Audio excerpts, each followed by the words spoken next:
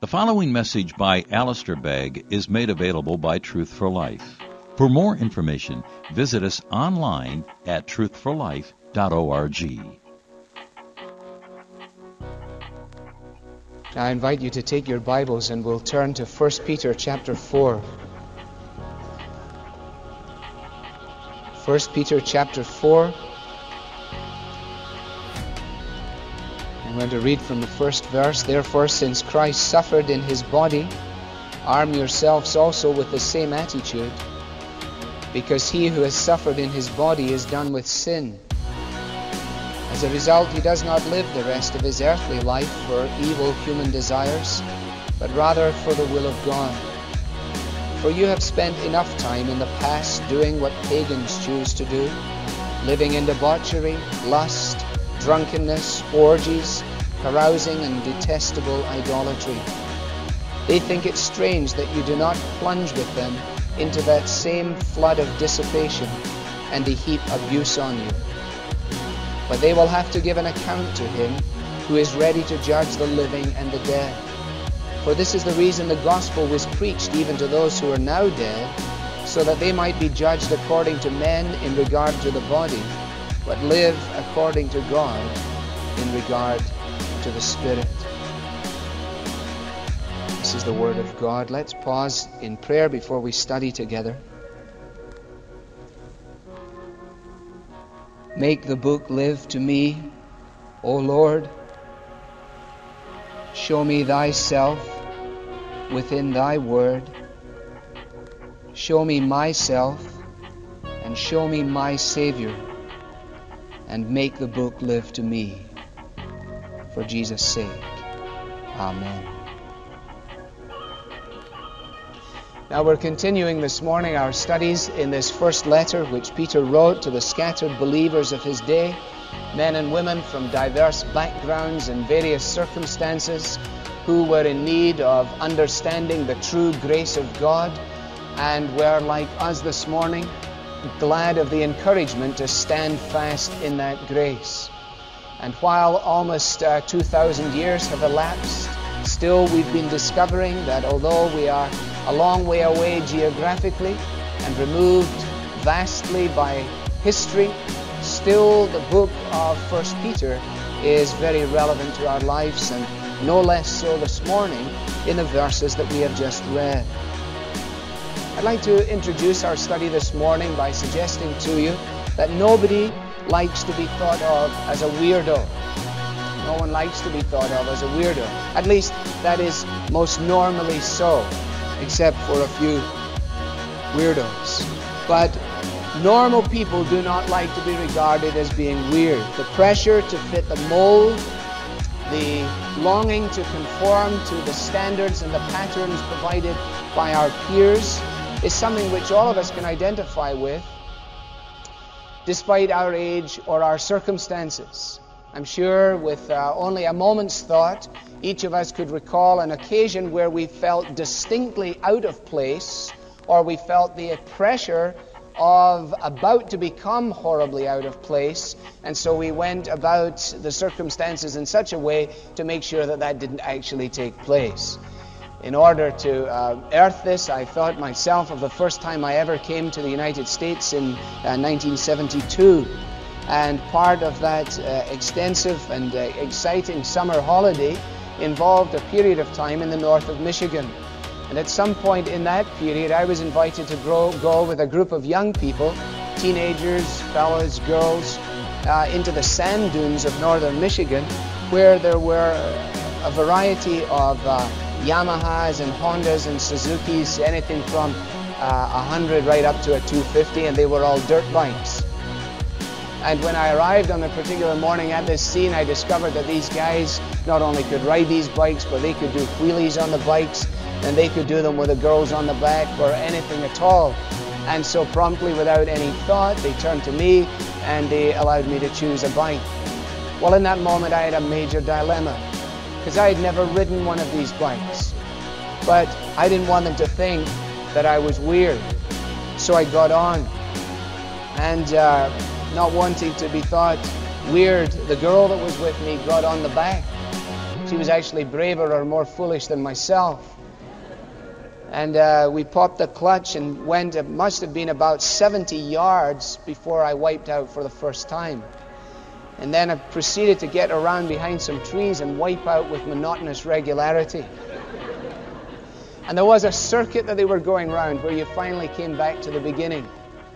I want to tell you that it was bad, that they thought I had a weird accent, that they thought that I looked weird. But the ultimate ignominy was that when I finally completed the circuit, the girl was riding on the front and I was riding on the back.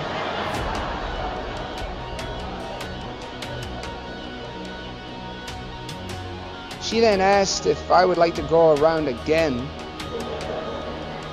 I said no, and she popped a few wheelies and tore off round the corner. And sometimes when she's tucking my children into bed, I find it hard.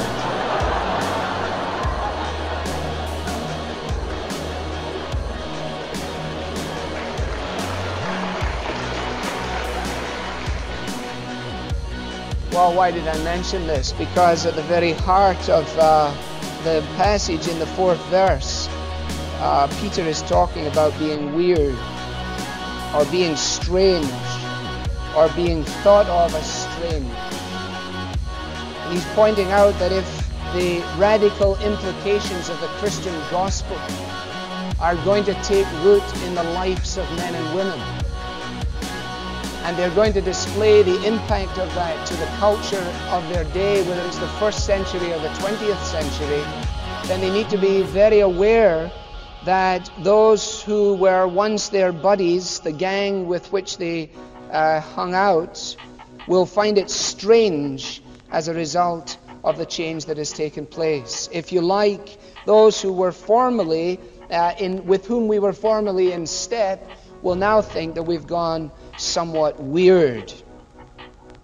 Now, the Word of God to us this morning concerning this, taking for granted this notion, seems to come with telling impact to a generation which arguably in an environment in the church whereby we have adopted a posture which says to the world, which says to a pagan culture, you must understand this. We are not different from you. And we are at pains to explain how we are just the same as everybody else. When in point of fact, Peter writes to the believer and he says, get this very, very clear. You in Christ cannot be the same as everybody else. Oh yes, you may have 2 eyes and a nose and 2 ears and a relative amount of hair, etc. But once you've gone through those superficial characteristics, at the very heart of the man or woman in Christ, there is such an impact of the Spirit of God that the non-Christian world must inevitably regard it as strange that we are no longer like them. Now, we will return to that at the conclusion, but I want to sow the seed for the moment. What needs to happen then if we're going to live in this kind of climate? Well, we need to realize that conversion, being born again, is a mind-altering experience. It alters our minds. It alters our view of the world. It alters our view of business. It changes our perspective on family. It changes what is funny and what isn't. It changes what is sad and what is joyful, and so on. Peter has already mentioned this in the 13th verse of the 1st chapter, where he has encouraged the readers to get a grip of their thought processes. Or in the NIV, prepare your minds for action. And he has reminded us, and we've noticed it before, that if ever we're going to get to grips with living our Christian lives in a way that impacts our society, then in the realm of our minds, we need to be doing the business. Now, he's returning to this in the 1st verse of this 4th chapter, because he mentions, you'll notice, the attitude which we need to have. The critical importance of a right attitude. We understand that in so many areas of life, don't we? I mean, you go out to play a game of tennis, your attitude impinges upon whether you do well or poorly.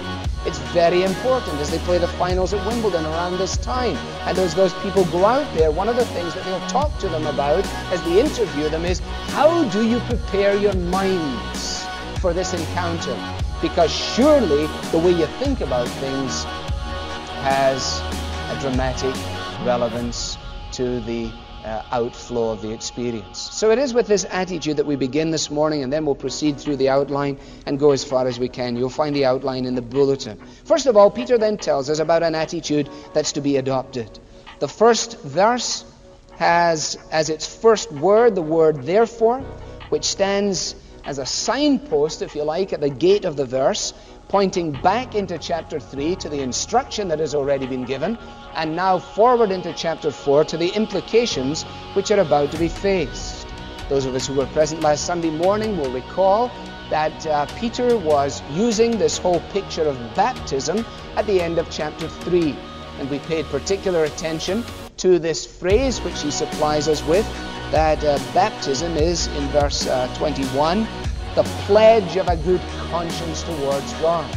And we wrapped it up last time by noticing that this word pledge was a technical word in the culture of the day, that it would be the word that would be used to seal a business deal, and it was a word which was picked up and used in relation to this whole notion of baptism.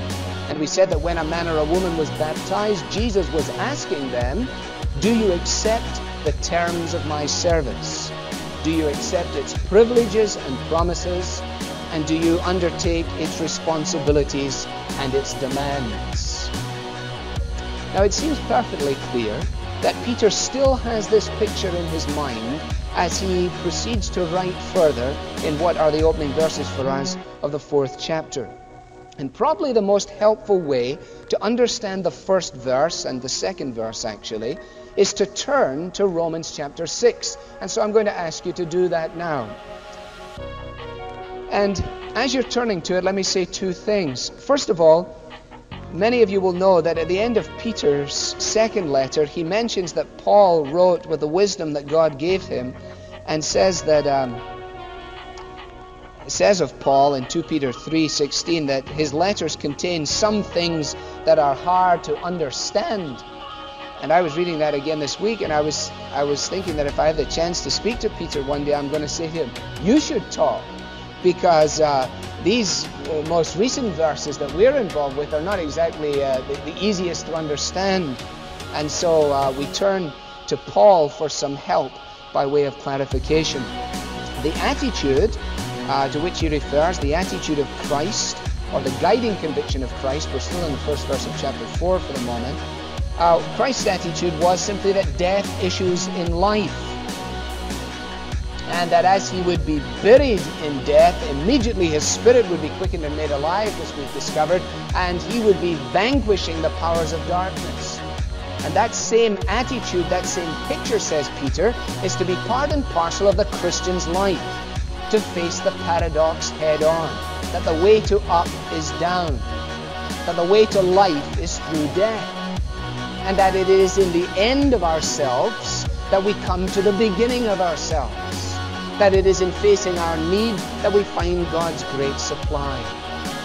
And when you think of that in relation to what Paul teaches concerning baptism here in Romans 6, I think it will fall into line for you. It certainly will reward your further study if it's not immediately apparent. Let me read for you these first 6 verses as you have them open before you. Paul has just outlined the great doctrine of justification by faith.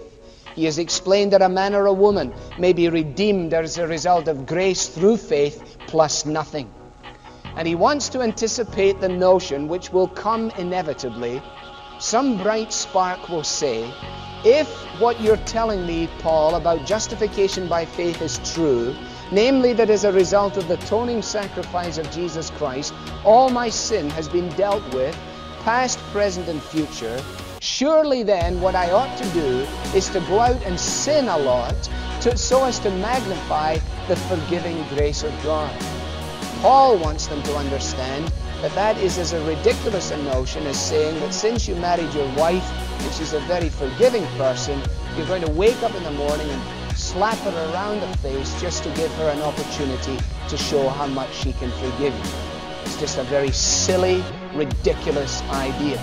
So says Paul, it is a ridiculous notion for someone who has been forgiven so much to go out then and to live in disregard for Christ's sacrifice. And that's the framework of what he's now about to share. What shall we say then? Shall we go on sinning so that grace may increase? By no means.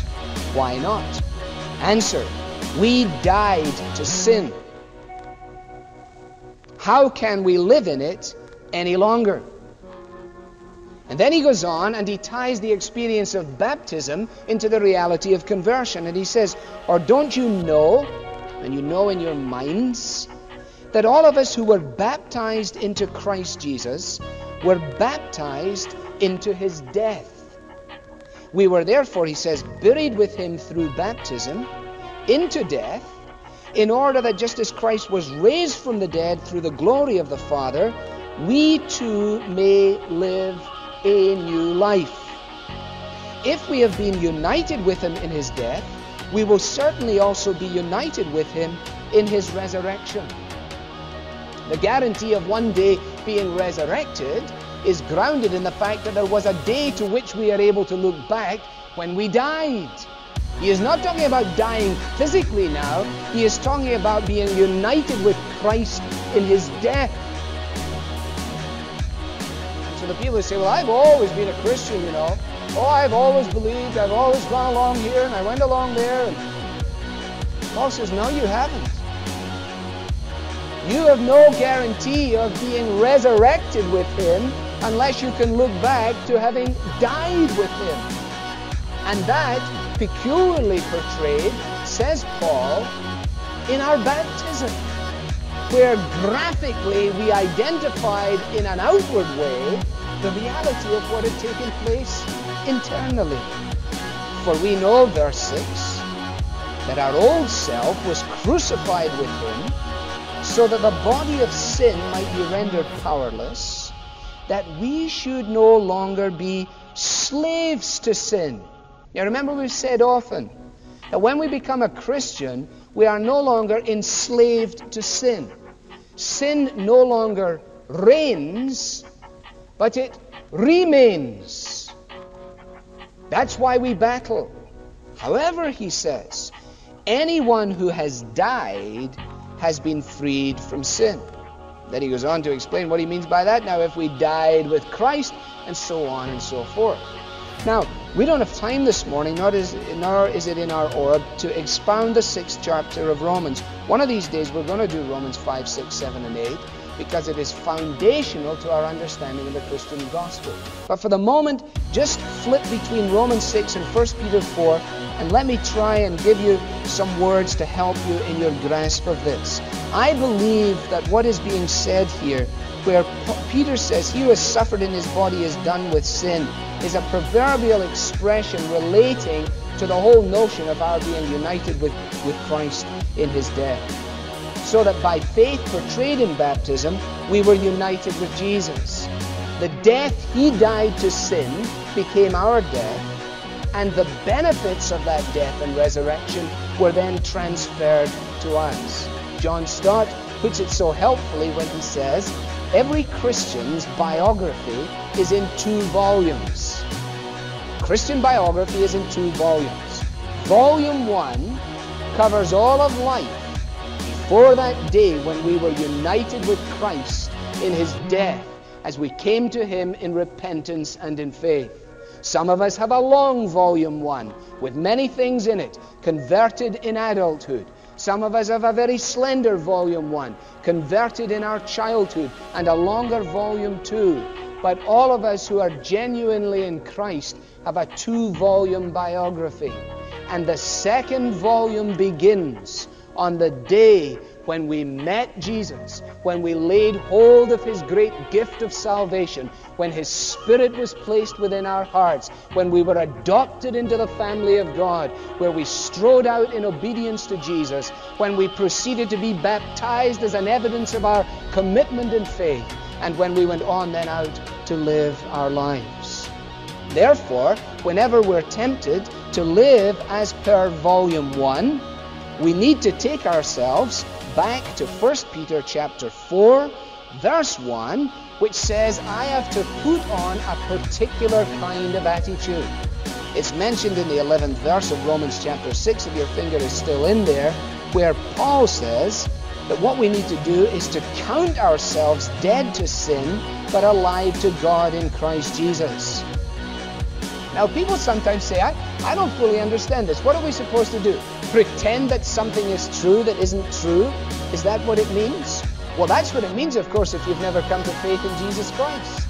If you're here this morning and you're living by the Sermon on the Mount, and you're doing the regular routine of Christianity, and somehow sin has a stranglehold on your life, you know no victory, you are constantly under the burden of it, you have no volume 2, it's all in volume 1, then if you think that what I'm saying to you is, I want you to pretend that you are dead to sin and alive to Jesus Christ, then that's not right. Nor is Paul saying that. Paul's statement in Romans 6:11 and Peter's in 1 Peter 4:1 to take this attitude is posited on the fact of the life-changing encounter with Jesus, which has introduced us to volume 2. So here I am, and I'm going through my day, and the challenge comes to lose my temper. I have that 15-second interlude, that door of opportunity to walk the way of Christ or to walk the way of self. What is the key to victory? Well, sure, it's the Spirit's ministry in our lives. He's the one who gave us the 15-second opportunity. He's the one who brings to our minds the Scriptures, and in that moment he says, reckon yourself a dead man. Don't do it. Don't live out of volume 1. You're in volume 2 now. Arm yourself with the same attitude of Jesus, who saw that life came through death, that victory came through apparent defeat, that power came through evident weakness. Now back in 1 Peter 4, you will see that the word which he uses here, arm yourself, is a doing word. In other words, nobody ever just fell into having the right attitude. Wouldn't it be super if you could just wake up in the morning, get out on a certain side of the bed, and suddenly everything was hunky-dory, you had the right attitude, you were all volume 2 the whole way, and there was no backtracking at all. But it isn't like that. At least not in my life it isn't. So what do we have to do? Well, we have to arm ourselves. Do you have a burglar alarm in your house? I don't. The jolly things go off all the time, it seems to me, and you have to get phoned up everywhere.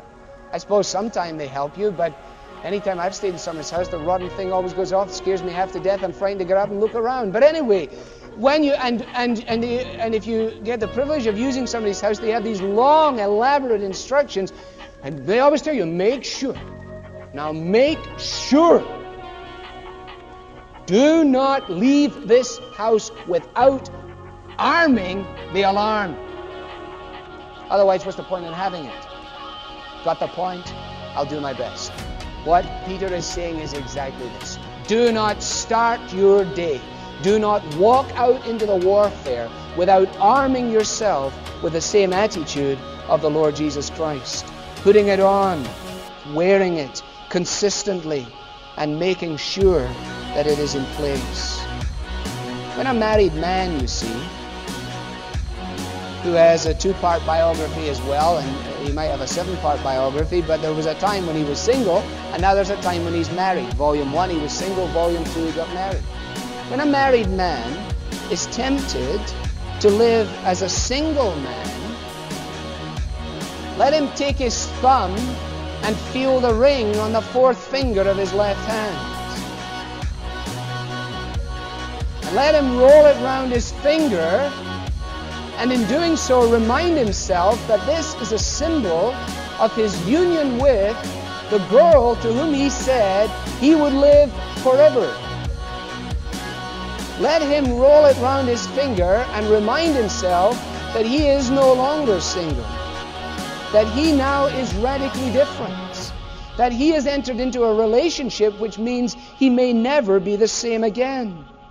Let him remember these things, and then let him live accordingly. When the born-again Christian is tempted to live as though they were not a born-again Christian, Let them handle, as it were, the reality and evidences of their faith symbolized in their baptism, which is, you see, what makes such a nonsense of an unbaptized Christian. This whole thing is irrelevant to people who are unbaptized. Because Paul says, I want you to look back to that day. You came in your old clothes, you took them off, you went down into the water, you came out, they gave you a white coat, and you walked around the streets, and everyone said, hey, that guy got baptized, that girl got baptized. There's going to be a difference in her life. There'll be a difference in him now. Did they then do an end run around over a wee bridge, back over, take off the white thing, put on the old clothes, the pre-baptismal clothes? They could. It'd be ridiculous. It would cause confusion. When the born-again Christian is tempted to live as if they weren't, let him recall his conversion, sealed in his baptism, and let he or she live accordingly. Do you get the point?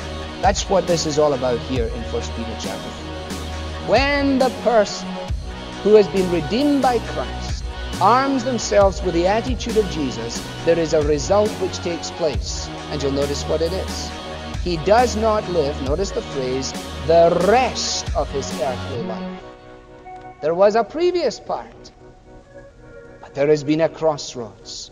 There was a day where the individual said, and I remember it well when I was baptized as a teenager in Ilkley in Yorkshire. I remember the night. I remember waiting for my turn to come. I remember my heart beating faster and faster. I remember how I was choked as I heard the congregation sing, and as I tried to sing along with them the words, "O Jesus, I have promised to serve thee to the end. Be thou forever near me, my Savior and my friend. I dare not, I need not fear the battle when thou art by my side, nor wander from the pathway if thou wouldst be my guides." I was 16, and God in His grace and in His mercy has kept me the last 22 years. And many of you for longer.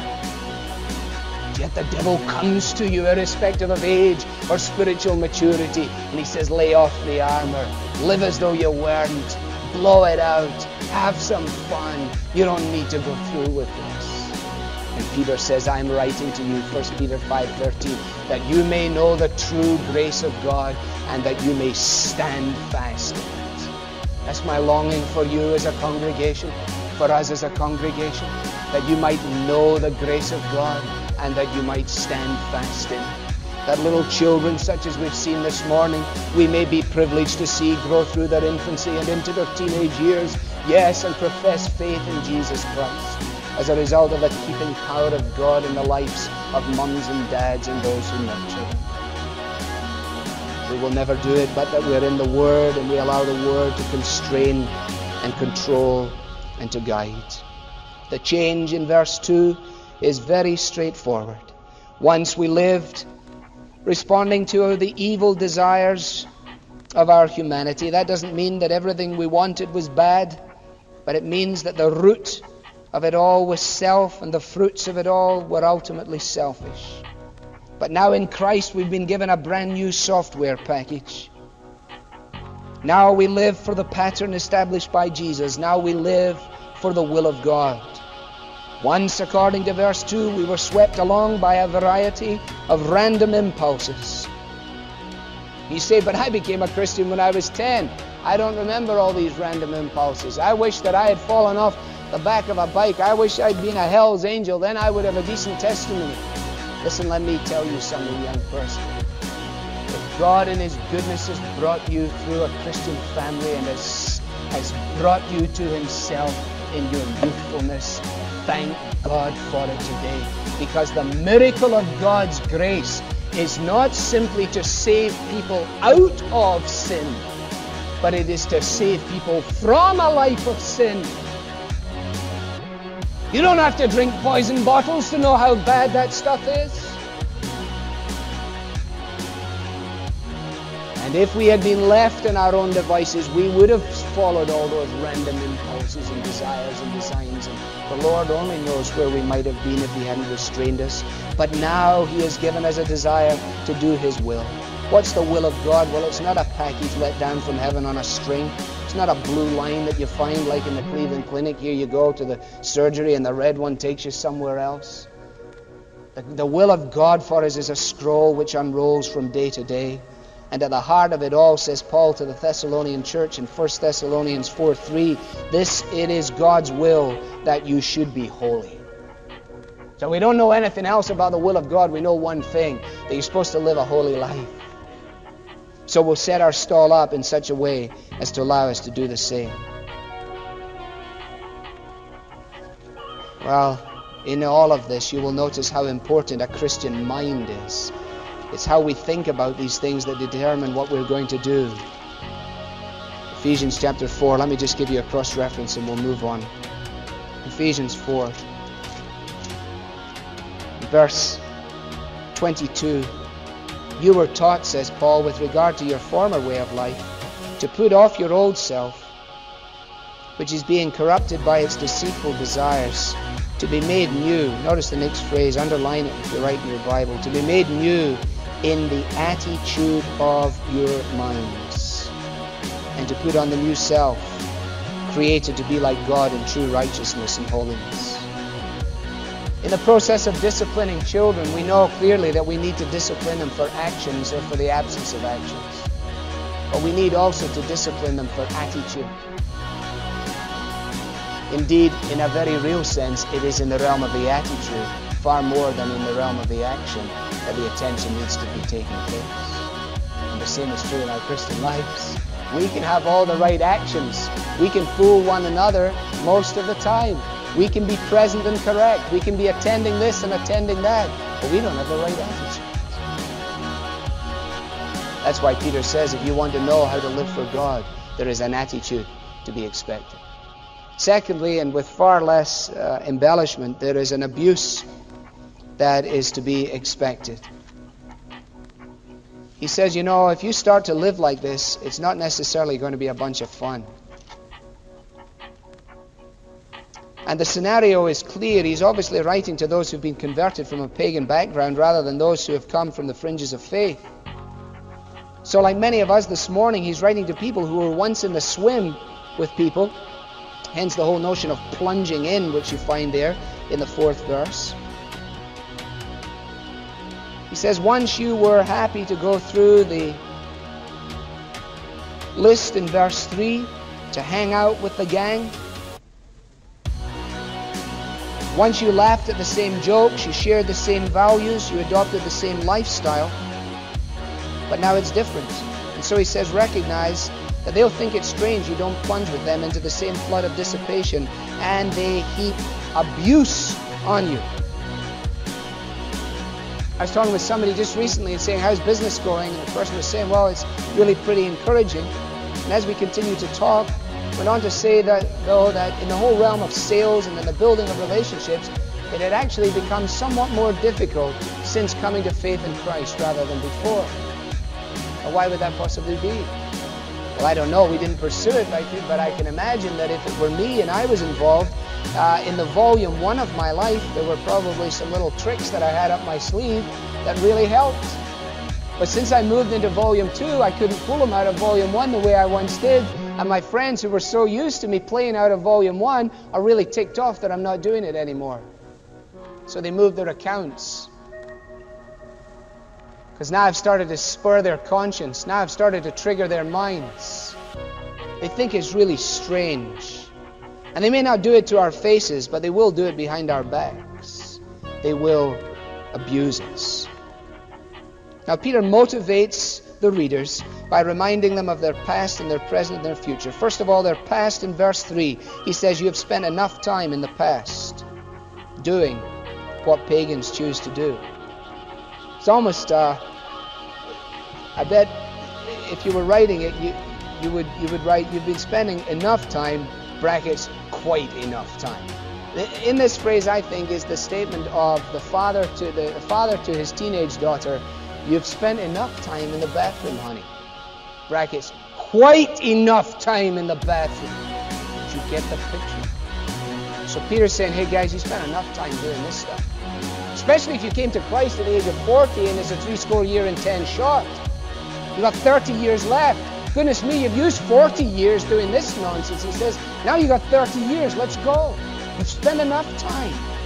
The dark list of verse 3, which I'm not going to delve into, what pagans choose to do.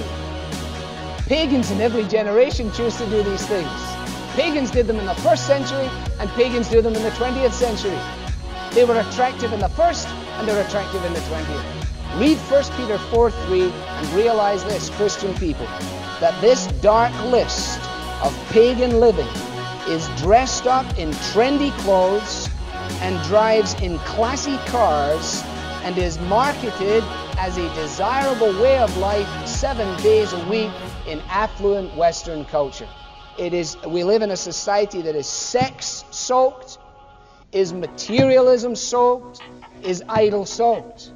Just stand in the bookstore in the Galleria and allow your eyes to scan the magazines. And once you've dealt with sailing in Connecticut and woodworking in Boston and a couple of those other things, by and large, you can feast your eyes on a whole display which says, hey, you want to live life? Come here. I'll show you how to do it. And Peter says in 1 Peter 4:3, I'm telling you, don't even start. And don't play with it if you're a Christian. You spent enough time there. Now, when we're prepared to stand against the tide, we must also be prepared to be thought of as a weirdo. So verse 4, they'll think it's strange. Will you notice something very carefully here? Peter assumes that our non-Christian friends will think it strange that we do not plunge with them into these things. Would you be prepared to think through the possibility that our non-Christian friends think it's strange for the very reverse reason? Our non-Christian friends think it's strange that we do plunge with them into so many of the things. They know that we have principles. They just expect us to live by them. They know that Christians speak with a different tongue. At least they're supposed to. They're just surprised when we don't.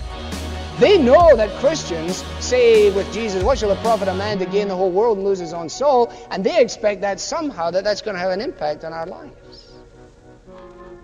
But in a chameleon Christianity, a kind of thermostatically controlled deal whereby we respond to whatever the surrounding environment is and warm it up or cool it down depending on what our preference may be.